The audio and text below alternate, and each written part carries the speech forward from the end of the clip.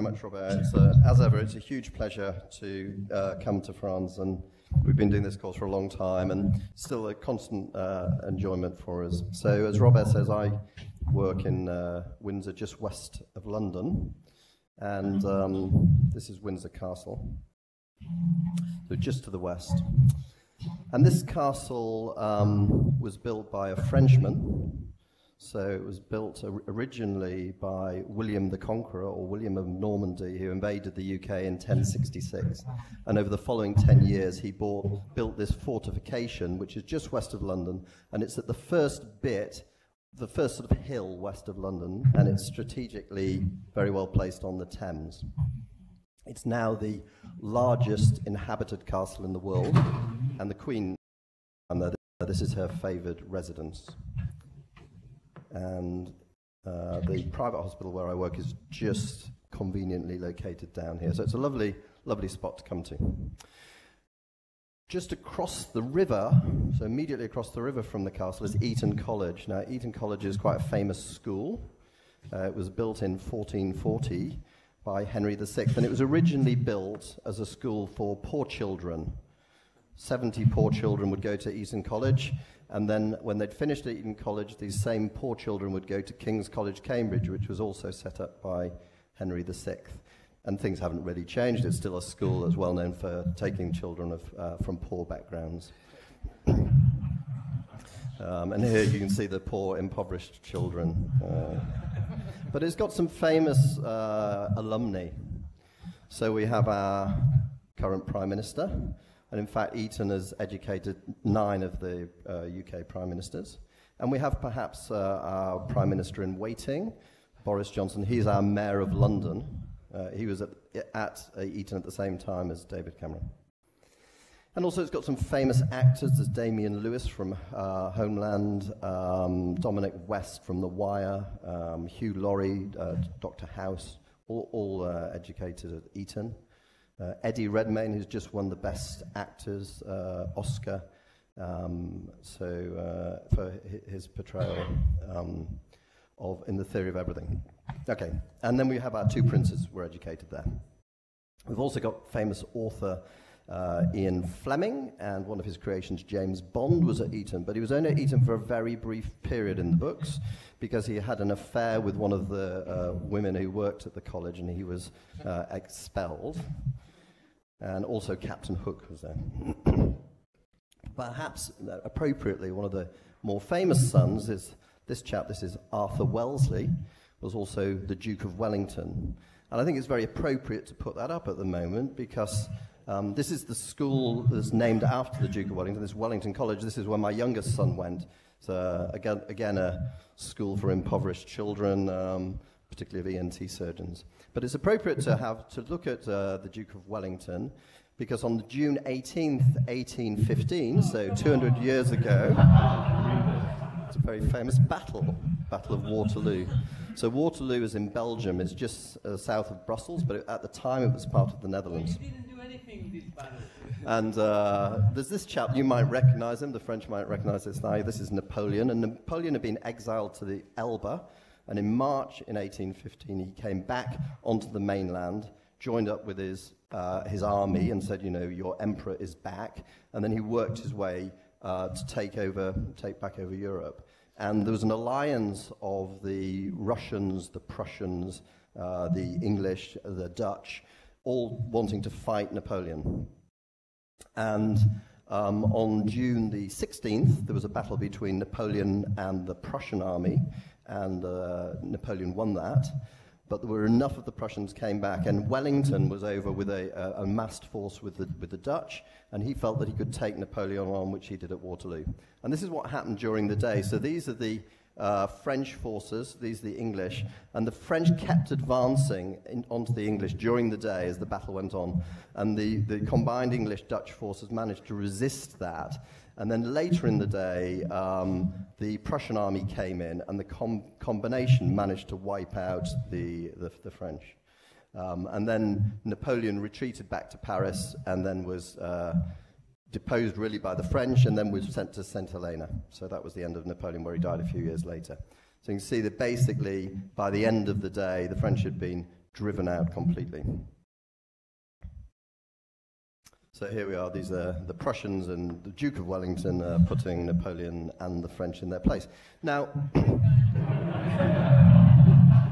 Napoleon, what Napoleon wanted to do, he wanted to have a Europe-wide state, basically. That's what he was hoping to achieve. And you can see that the French still try to do that. And the British, well, you may have heard that the British are not so keen on this French state, so this is with Hollande, and you can see maybe they're not best friends. Not such a lot of entente cordiale, not like this clinic, of course. And with the Germans, we're sort of not quite sure how we get on with Angela Merkel. And in fact, the British, we see Europe in a slightly different way from the rest of you. So this is the semi-United Kingdom of England, and we see this as the evil federation empire of Europe. So we're pretty skeptical about all of this.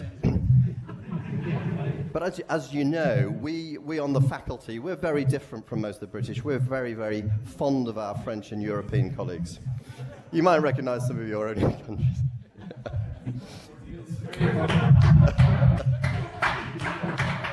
Okay, but we're fond of our European colleagues. And what we found is that over a beer, actually, suddenly you can make friendships where they didn't really exist before. And here we are, we're now a friendly group. And, you know, just by a bit of exposure, we can link up with the Germans. And now we're getting in bed with the Europeans, and we're all happy. Okay, so just a couple of words about Windsor. Windsor's, as I said, we've got the castle, and we have some unique surgical problems that many of you will not have to deal with. This is one of our more tricky ones. You know, how does one do this sort of surgery? Okay, so we're going to go on to ossiculoplasty. And I'm going to talk a little bit about what Manohar said, but he's given you a great presentation. So some of the issues we're going to just go through quickly. But this is Wulstein, and Wulstein was the first guy who sort of really put a classification of ossiculoplasty together. So you've got to bear in mind, in the early part of the 20th century, people were not operating for hearing restoration. They were operating for infection. People were dying from mastoid infections. And the whole aim of surgery was to stop infection. And it wasn't really until microscopes came in the 30s that some of the surgery we do became easier. And Wulstein took it in the 50s. And he did his classification, which we've looked at. So type 1 tympanoplasty is basically a laryngoplasty. Type 2 is something we don't tend to do much, but basically they amputated the handle of the malleus to allow almost like a type 3 tympanoplasty. You're sitting onto the incus directly. Type 3, of course, we do use and get nice results from that.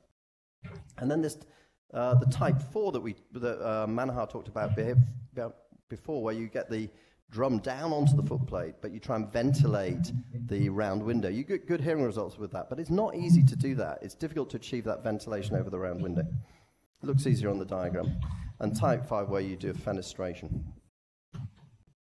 And this is Zollner, so the Germans really took on ossiculoplasty through the 50s. So what materials have we got? Well, someone was asking yesterday about malleus head, but of course we've got autografts, and worldwide, the incus is probably the most used way of reconstructing the ossicular chain. And we saw a lovely presentation from Saji, carving some cortical bone to make a prosthesis. And a lot of people just use cartilage. We heard yesterday in the discussion, Franco was saying that he'd do a type 3 tympanoplasty, just laying cartilage, reconstructing a drum. So incus is probably the commonest use. It's available frequently, it's available locally, it's well tolerated. You do need to you see these guys skillfully carving these things, and it is a skill to do it properly. And so for many of us, we prefer and find it easier just to use a prosthesis. Not always available. There has been talk in the past about intrinsic cholesteatoma within the incus. And the chap who spoke most about that was Jan Grote. And Jan Grote used to use that. He has a slide with some cholesteatoma in an incus, but at the same time he was talking about the Grote implants, which were hydroxyapatite, and you shouldn't use the incus because it might have cholesteatoma. And I don't think that's an issue. I think that's, when you speak at meetings, nobody's ever really seen that. But it does require carving, and you can sometimes get ankylosis onto the head of the stapes. And there is some data to suggest that prostheses actually give you better hearing results. So we've got Thomas Somers. Where's Thomas? No, he's not here. Okay. But in Belgium, they still use homographs. So they go to their fridge and they can take out an incus, they can take out a stapes, they can take out a cadaveric monoblock with a drum and the complete ossicular chain. But elsewhere in the world, we don't use that. They've sort of been banned because of the risk of prion disease. So the main bulk of the talk is just talking about prosthetics, and over the years we've worked our way through a variety of these. The early plastics used to extrude. Porous plastics some people still use. You get ingrowth of tissue and they're better tolerated. But there's been a general move towards metals and ceramics, particularly bioactive ceramics, so hydroxyapatite.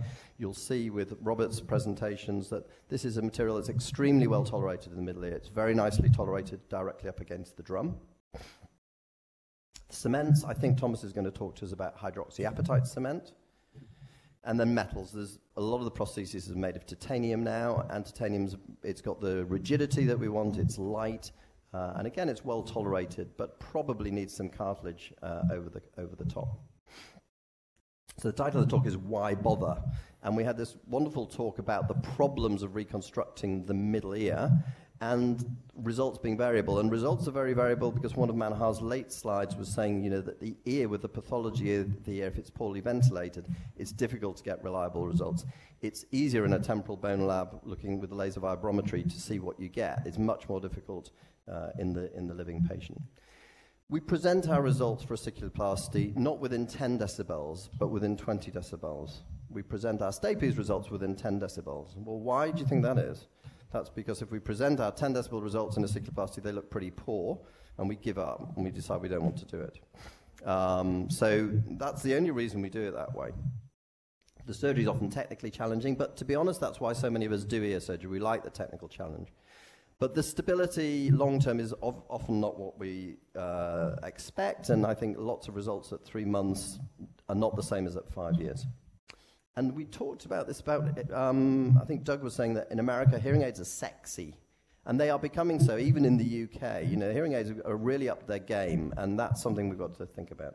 And then finally, stapedotomy results are much, much better than ossiculoplasty results. And we'll talk a little bit about the case for doing a stapedotomy with a mobile footplate. So this is, you know, the sexy NHS state-of-the-art hearing aid. This one actually comes with a free hat. So it seems impossible that this head-hugging hat can conceal a 940, but it's true. So you get the hearing aid, the hat comes with it. And as we saw this little chap yesterday, very happy. But now things are moving apace, and we've got completely invisible aids. We've got these things basically just very, oops, hang on a second, sorry. You know, very, very discreet. And now the hearing aid, the audio here, selling these not as a hearing aid. It's now a personal communication assistant. And you have it with your BMW key and your iPod, and that'll have Bluetooth, and it'll speak to your phone. And hearing aids will become, I think, much more acceptable. And this is a recent advert in New Zealand, you know, where they're selling their hearing aids directly with sex. If you're going to be talked about, you might as well hear what they say, you know. There you go. So what affects the results? We heard a lot about that in the talk, but, you know, when you're faced with an ear like this, where there's no middle ear ventilation, you're going to struggle to get a good hearing result. And all these things, eustachian tube function, infection, ossicular status, mucosal disease, concurrent disease, they're all hugely important. Surgical skill, prostheses are important, but these other things are frequently out of our control, and we still struggle with the eustachian tube, how to fix that. This is Jack Cartouche from Michigan, came up with his middle ear risk index where he scored a variety of these things. So 0 is a lovely healthy ear, 12 is a terrible ear, and that will have a huge impact on your results. So if you want to get good results, pick good ears to operate on. And Manahar's basically been through all of this for us. But as he said, stability is one of the key things. A lot of the other things you compromise to get stability. I think this is well illustrated here. This is from Southern Ireland. And you can see what's going to happen here. Yeah. So you need stability. Okay, I'm not going to go through these because this is Manahar's work, but basically saying that if you take a prosthesis, ideally it's going to be better going to the malleus handle. Ideally it's going to be better if it goes to the stapes head than the footplate. And ideally, given that it needs to be stable, the shorter prosthesis, the better. in terms of hearing, and we've seen these slides. So we need to know our results, but we also need to know what can go wrong. This is one of mine. Obviously it doesn't look very nice, so it can fail to work, but we can make the hearing worse. We can give the patient a dead ear. I talked about this alteration of taste. Patients who have an ossiculoplasty and get a great hearing result don't mind if they get alteration in the taste. If they have a stapedectomy and they get a good hearing result, they don't mind about their taste. But if they get a bad hearing result, then they get very upset about their taste. Tinnitus and vertigo. So we're going to look at a few common situations and what I do for them. This is one of the ones we see frequently. I started off with this apple-bound prosthesis, which is HA and doesn't seem to work. And then I went on to Serena Sem cement. So this is one we saw yesterday in the round table with a fractured incus. And let's just see if we can just run through this. So to get the cement stay a bit better, I just slightly cook the incus just to take off any mucosa, so I get a nice dry surface. And then you take the Serena Sem cement and you place it on, and then as it begins to set, you can begin to take off the excess, and you just almost sculpt it. So at the end you end up with a really quite nice looking prosthesis. And I thought this was the stuff to use, but I found long term that these seem to fall off. So I'm not using HA cement, but maybe I should try that. So hopefully let's go on to the next. Hope we can get onto the next slide. So I think if you're going to use the cement, it's a bit like Thomas was saying, you need to wait, and that's difficult for surgeons to do. So you need to have some jokes to entertain your team in theatre. This is a clip that I've used on occasion, which is made by Kurtz, and this is the key thing to make these Kurtz prostheses. This sits very nicely onto the head of the stapes. This thing then goes onto the incus. You can see there's a little bit of movement. Some people put cement as well, but then it does become quite expensive. Here's another one. You can just, basically the clip's placed down directly onto the head of the stapes, and it's a very nice snug fit as you push it on. Okay. And then you can just crimp this prosthesis around the incus. We just do that in a second. You can do it with a couple of needles, or you can just do it with a stapes crimper. Okay.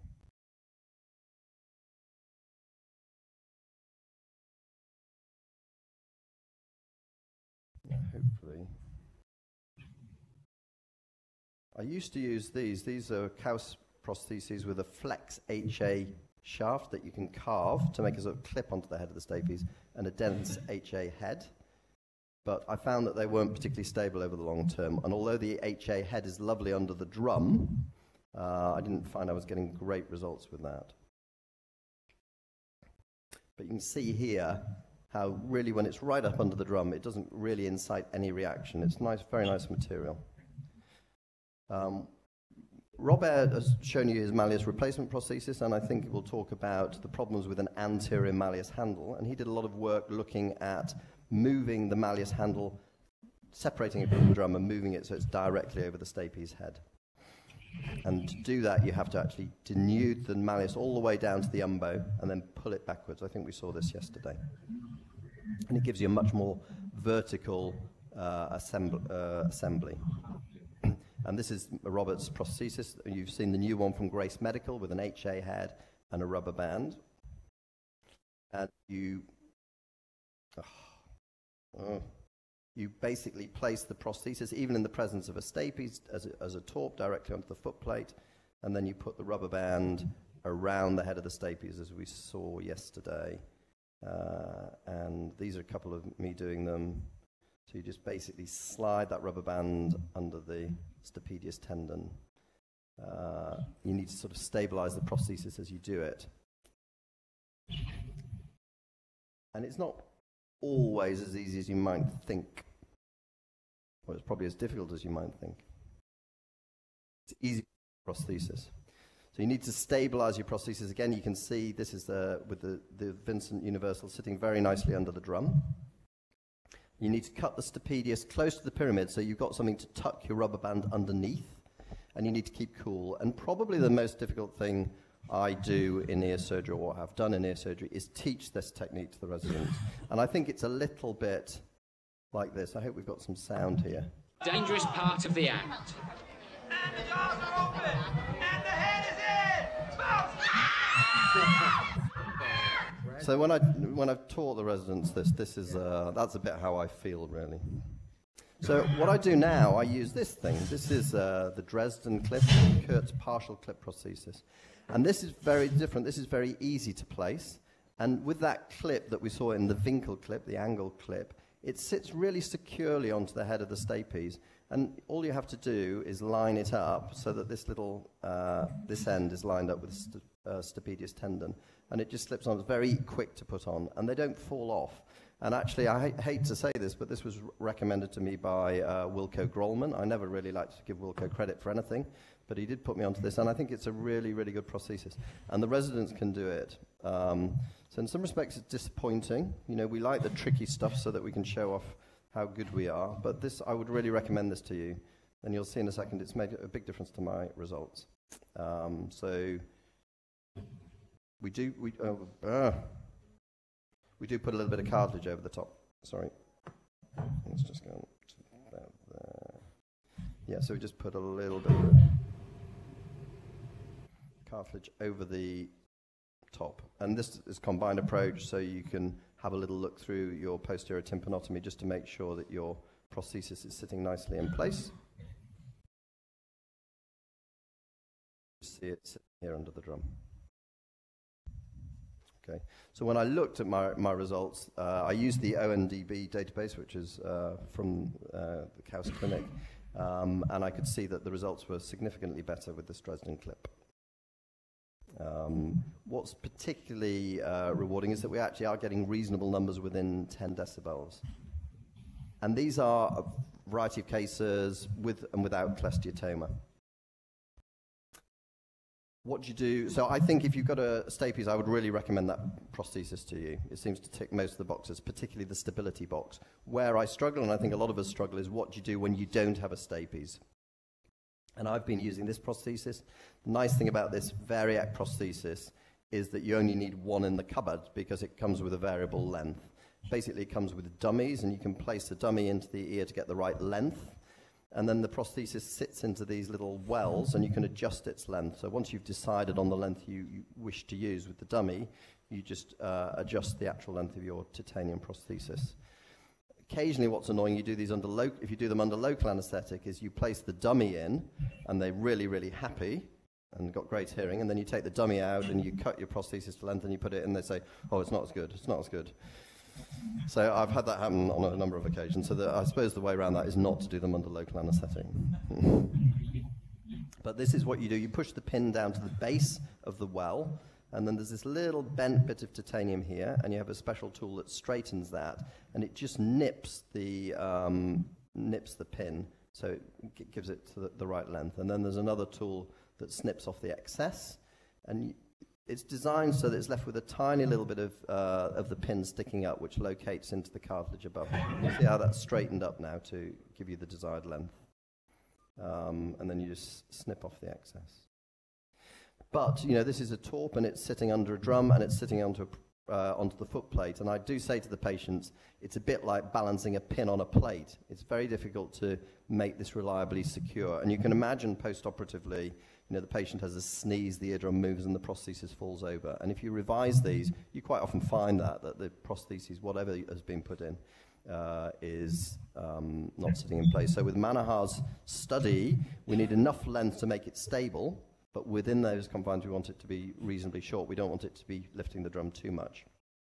So with that in mind, we start thinking, well, what can we do to make it more stable? And one of the things I've tried is looking at the footplate shoe. I'm just going to come out of that because this is something called Seprogel, which doesn't exist anymore. So looking at footplate stability, I've been using this Omega shoe, and I was quite skeptical. I didn't think it made much difference, but I think it slightly helps my results. This is a cartilage cutter, which I've used. It cuts a little cartilage shoe for the footplate.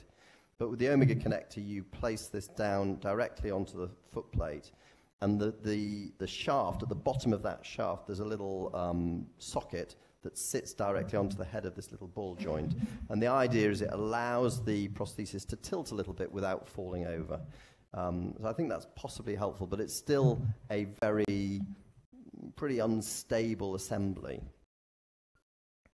So we can just skip through that now. So the question is there anything else we can do to help stabilize that? And Robert's come up with this malleus replacement prosthesis, and I think he's using it in lots of cases. I'm tending to use it just when I don't really have an available malleus, but it definitely gives a lateral stability that we're quite often lacking.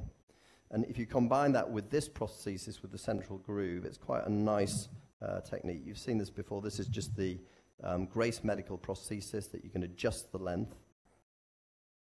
And it's got an HA head, which is nice. And this is the malleus replacement prosthesis. So you have to drill holes through the scutum. You have to go right through the scutum. It's a 0.6 millimeter drill. And you have to remember there's something called the facial nerve that lives on the other side, so you don't want to drill too far. And you do your first hole, and then you measure with the prosthesis where the second hole is going to be, and drill right through again. And then the prosthesis is placed through there, you push it down. You have to get these nice and perpendicular to your holes to get the prosthesis to sit nice and flat against the scutum. But once it's in place, you can then adjust the vibrating part of this assembly to put your prosthesis directly over your stapes footplate. And this is just putting the prosthesis in place. So this central groove fits very nicely under this. So I think when you put this in, there's definitely an improved lateral stability. I'm not using it. I'm using it only when I've not got anything else available. I'm quite hopeful. And then you put a little bit of cartilage over the top of that. Okay, and then the final thing that I do, which a lot of people think is crazy, but occasionally if you've got a very well-ventilated ear that's got a poor ossicular status, no stapes, you can do a stapedotomy using your laser through a mobile footplate. And that will give you, if the ear is appropriate, which clearly in many cases it's not, but when it is appropriate, that gives you better results than your ossiculoplasties because it has the advantage for stapedectomy, it's stabilized both laterally and medially. If you're going to do that, I just use a large loop Causse piston. I put it under the drum, and I put a bit of perichondrium between the drum, and it seems to be very well tolerated. And if you look at the results, there are not so many of these cases, and you could argue that there's a selected group of better ventilated ears, which is true, but they clearly get better hearing results, and particularly getting the air-bone gap to within 10 dB is much better if you can do a stapedotomy. So that's what I do, but I think the TORP is really tricky. I think we all find it tricky. So if you want to learn how to do it, we run an international ear course in a purpose-built lab at Wexham. It's very close to Heathrow Airport. You can come and use all of the prostheses, use the lasers, and learn how to do it properly. And we have universally happy students. Next course is on the 12th and 13th of May, 2016. And we also talked about Lion. I'm currently the president of Lion, and so my surgery on a Thursday goes out live on Thursday morning, and Robert's goes out on a Tuesday. But there are some perils of doing live surgery, and sometimes it's quite amusing to watch it, but for the surgeons it's not always fun.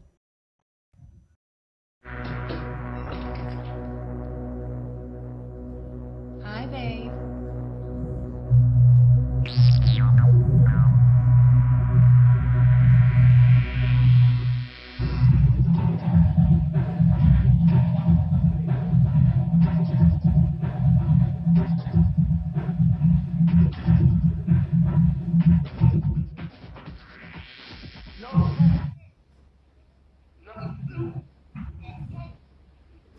So thank you very much.